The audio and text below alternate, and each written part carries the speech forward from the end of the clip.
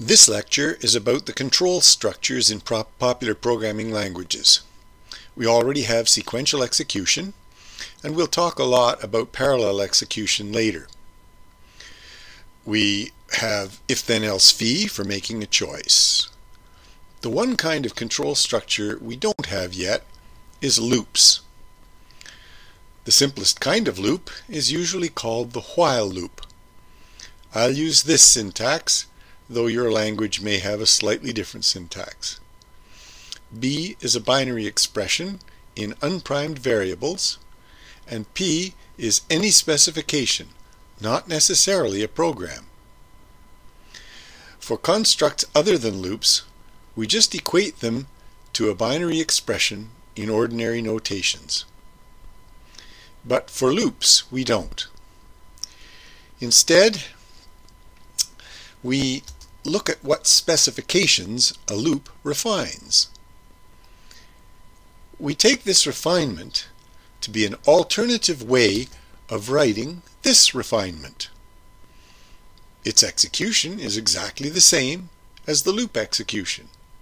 If B is true, we execute the body of the loop, P, and then we re-execute the loop. If B is false, we're done. And we already know how to prove a refinement like this. Here's an example. It's a loop for summing the items in a list.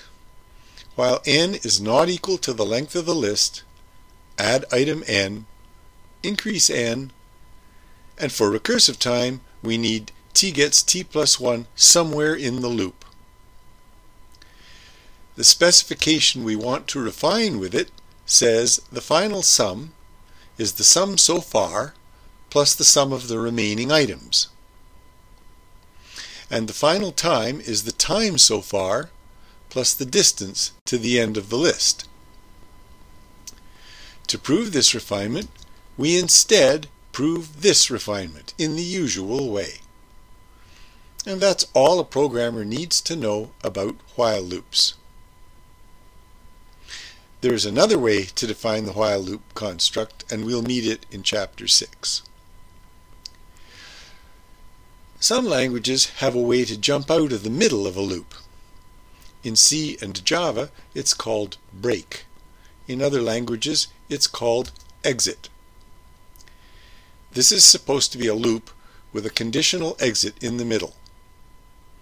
Since it's a loop, we don't say what it's equal to, we say what this refinement means, where L is an implementable specification. And here's what it means. In execution, the first thing that happens is A. The next thing that happens is B is tested, and if it's true, that's the end of execution of the loop. If B is false, execution continues with C.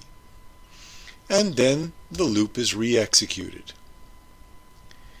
Both these refinements have the same execution, so proving the second one, which doesn't have any loop construct in it, is the way to prove the first one.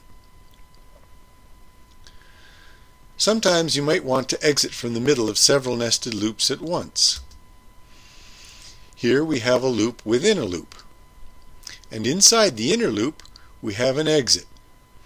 Exit 2 when C means exit 2 levels of loop if condition C is true. We don't give a meaning to these loops, but we do give a meaning to a refinement, where P is refined as this nested loop. The meaning is a refinement of P that starts out with A, because that's the first thing that happens. The next thing that happens is we enter another loop. And for refinement, every loop must have a specification, so we have to invent one. And that is actually the hardest part of proving the correctness of a completed program. It's much easier to prove correctness while you are writing the program. Anyway, the first thing in Q is B. And the second thing tests condition C, and if it's true, then we exit both loops, and we're done with them. If C is false, we continue with D, and then we're at the end of the inner loop, which means we have to start it again. And you can see from the refinements at the bottom that there's nothing more to refine. You might be wondering, what about E? Well, there's no way E can be executed. It's dead code, so it doesn't have any place in the refinements at the bottom. For E to be executed, the inner loop would have to have a one-level exit. So here's an example like that. To turn this into refinements, it starts with A, and then there's a test of B. And if it's true, we exit the outer loop and we're done. And if it's false, we execute C. And then there's another loop, so we need a specification for it. Let's say Q. Within Q, the first thing is D. Then we test E, and if it's true, we exit two loops and we're done. If not, we execute F.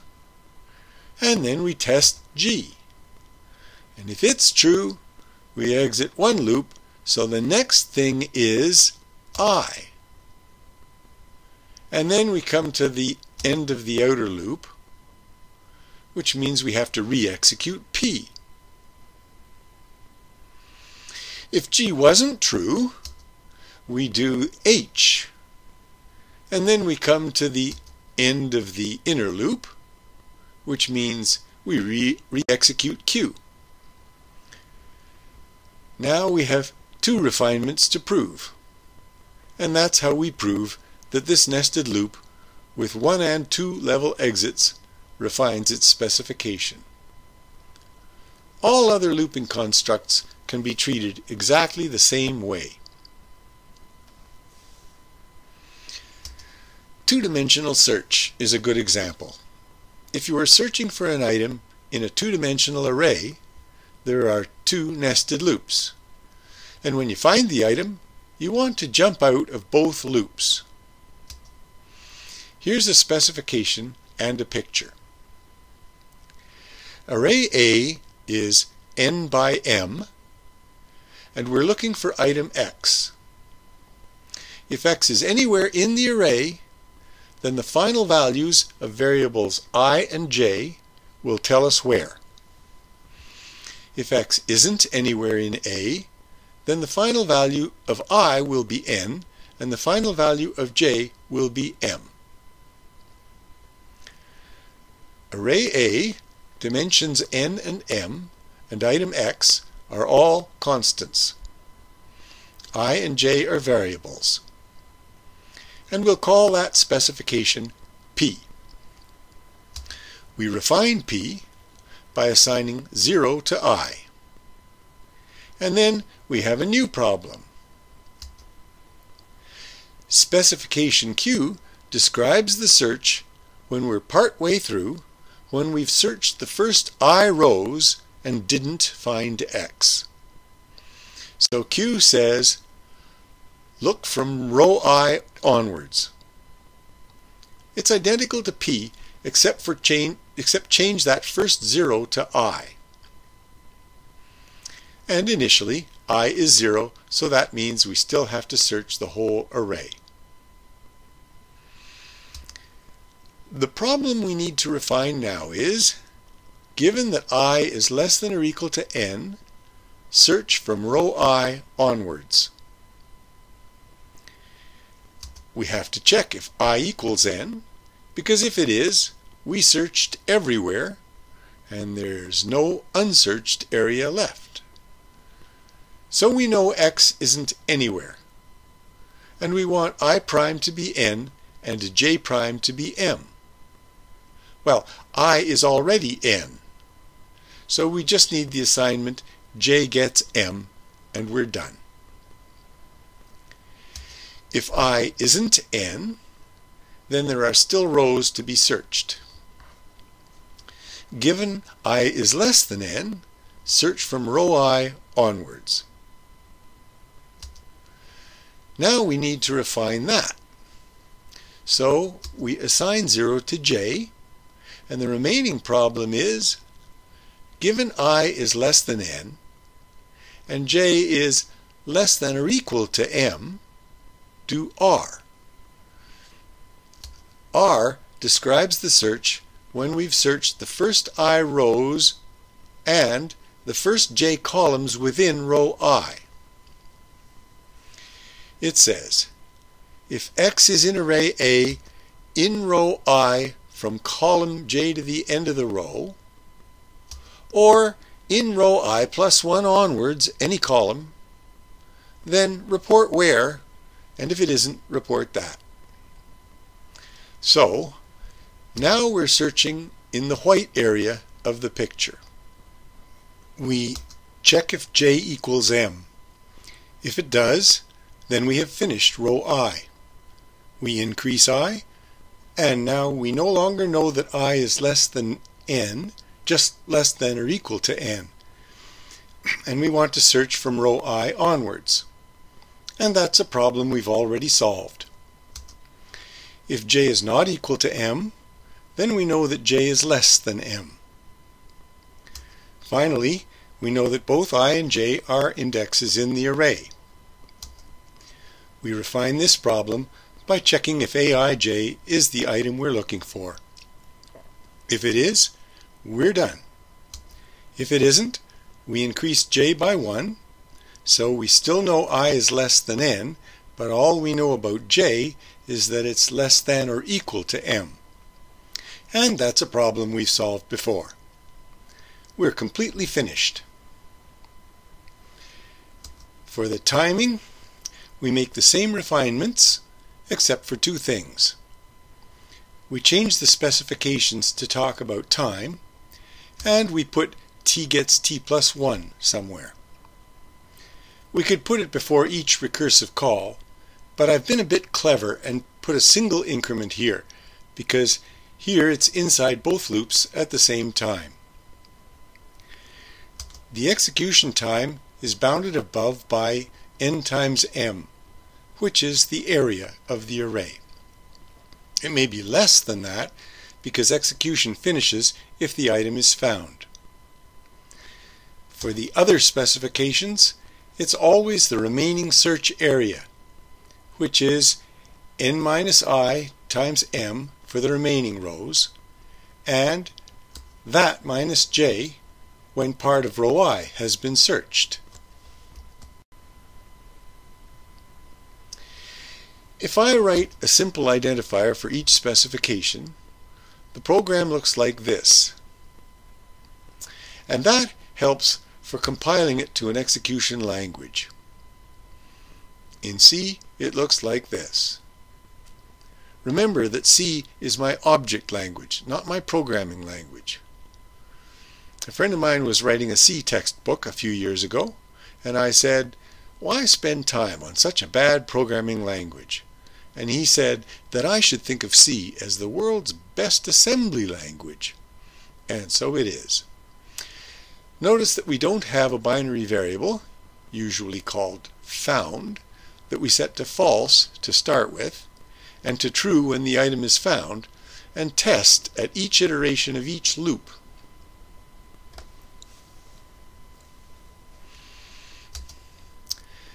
The for loop is a kind of loop construct in some popular programming languages. The syntax I'm going to use looks like this. The name is treated as a state constant, not a variable. You can't assign to it inside the loop body. M and n are integer expressions such that m is less than or equal to n, and it's their initial values that control the iteration. I starts at m and goes up to, but not including, n. So the number of iterations is n minus m. The body, P, doesn't have to be a program. it can be a specification that still has to be refined. As with all other loop constructs, we don't have a direct meaning for the for loop. We have a rule for using it in a refinement. The specification has to have two parameters for the iteration control, and the refinement means 3 refinements. Those conjuncts about m and n are optional. Put them in if they help, leave them out if they don't. The first says that if there are no iterations, then OK has to do the job. The middle one says if there's one iteration, the body has to do the job. And the last one says if there are more iterations, then the job gets done by iterating to some intermediate index and from there to the end. Let's do an example. The specification x prime equals 2 to the power n is not in the right form for a for loop. Define function f in parameters I and j to say x prime equals x times 2 to the j minus I. We start with a refinement that initializes x to 1, and then f0n is the remaining problem, and it is in the right form for a for loop. We have to prove this refinement. We get x prime equals 1 times 2 to the n minus 0, which is what we want. Now, we refine f0n with a for loop. The for loop index goes from 0 to n, straight from the specification, f0n, and we don't have to worry about being off by 1. That gives us 3 things to prove. The first of them is that fii is refined by OK. And that's because 2 to the I minus I is 1. The second is that fi I plus 1 is refined by the body. And that's because 2 to the I plus 1 minus I is 2. And doubling is what the body does. The last thing to prove is that fij followed by fjk implies fik. And that's due to the law of exponents. It's a very small example, but it shows how the for loop rule works. The timing of a for loop is the sum of the times of each iteration. And we can prove this exactly the same way we proved the previous example. But I won't bother. An important special case is when each iteration takes the same length of time. Then the time for the loop is the number of iterations times the time for one iteration. Here's another example. Add 1 to each item in a list. The main use of for loops is to do something to every item in a list. It doesn't matter what that something is. In this example, it's just adding 1. But even if it were something complicated, that wouldn't make the for loop reasoning any more complicated. Here's the specification. It says, without changing the length of the list, make each item afterward have the desired value. For a for loop, we need a specification that describes any segment of iterations.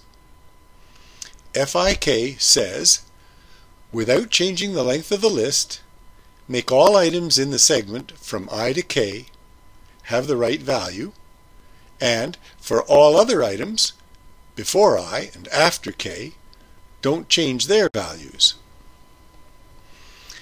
The problem we want to solve is f 0 length of L.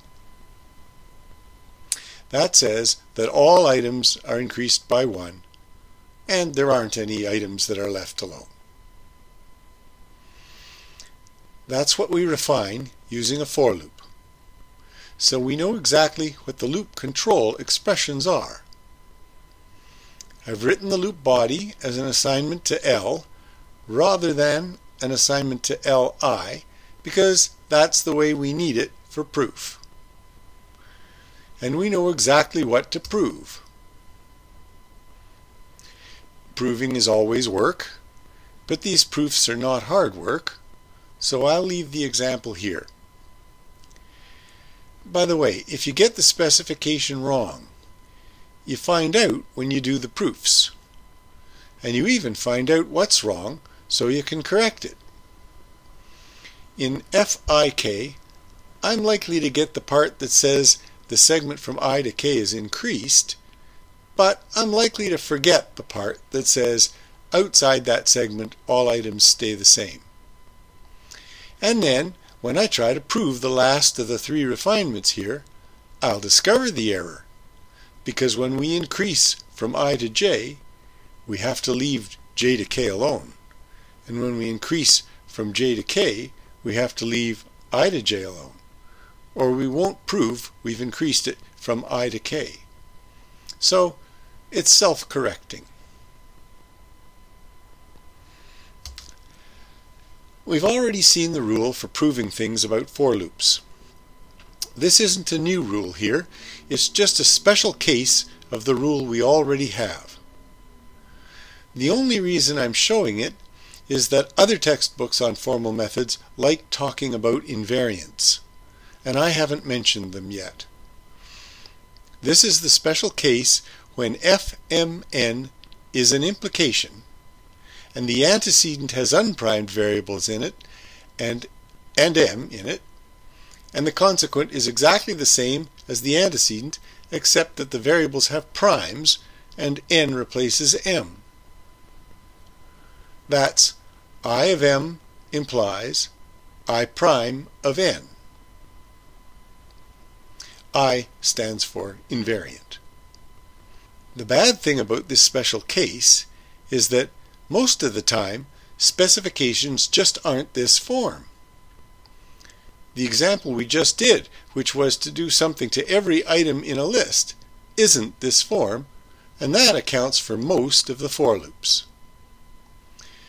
The good thing about this special case is there's nothing to prove. Here's what we should be proving.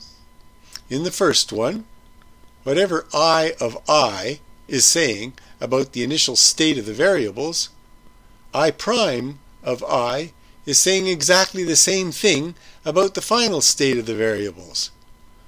So OK refines it. The middle one is proven by the law of discharge. And the last one is proven by the transitivity of implication. So if the specification has this invariant form, there's nothing to prove. Now we need an example, and I'm going to use exponentiation again. The invariant I of I is x equals 2 to the power I. And it's the first refinement that puts the problem in the right form.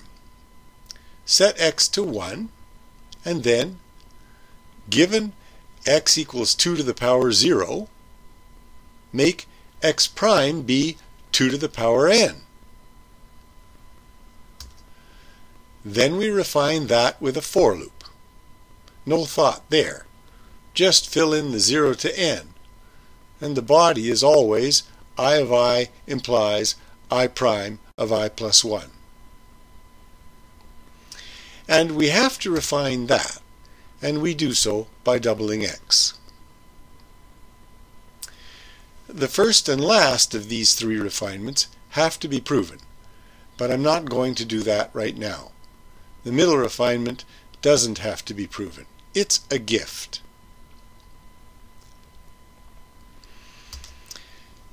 I want to do a more interesting example.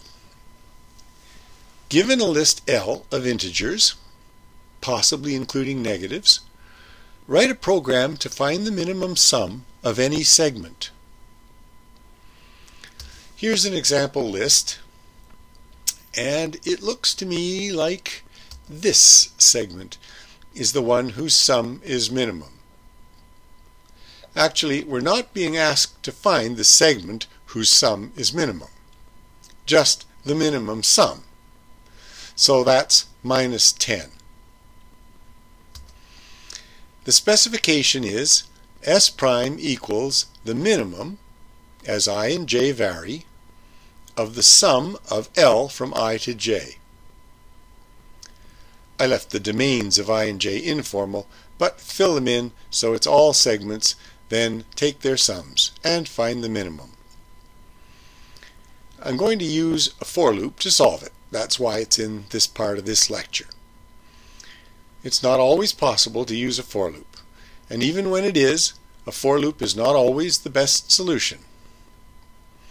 And I'm going to try to use the invariant form of the for loop rule. So I have to find an invariant. That's something that's true about the state before and after every iteration. That's why it's called an invariant. So, picking an arbitrary index k, I define ik to say that S is the minimum sum of all segments that end before or at k. I've put the domains informally this time because I want to be careful to include segments ending at k, and that's why the two k plus 1s are there. Now we can refine by setting S to 0, and then the specification is the right kind for a for loop. I0 says that S is the minimum sum of all segments ending at or before 0. Well, there aren't any segments ending before 0. There's exactly one segment ending at 0, and it's the empty segment, and its sum is 0, which is what S is. I prime of the length of the list says that S prime is the minimum sum of all segments ending before or at the end of the list. So that's all segments, and that's what we want S prime to be. The proof of this refinement is very easy, just one substitution and some simplification. Now we get the gift. We don't have to prove this one, but we do have to refine the body of the loop. We have to go from k to k plus 1. S is already the minimum of all segments so far, so we just need to look at the new segments. Those are the segments ending at k plus 1. And they are formed by extending segments ending at k with one new item.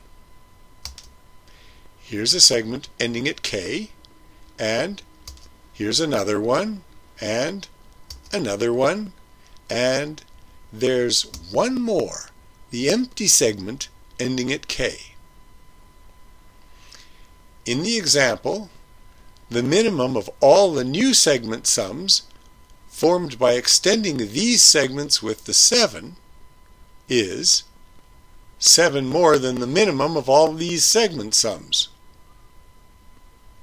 Well, that would be easy if we just knew the minimum of these segment sums.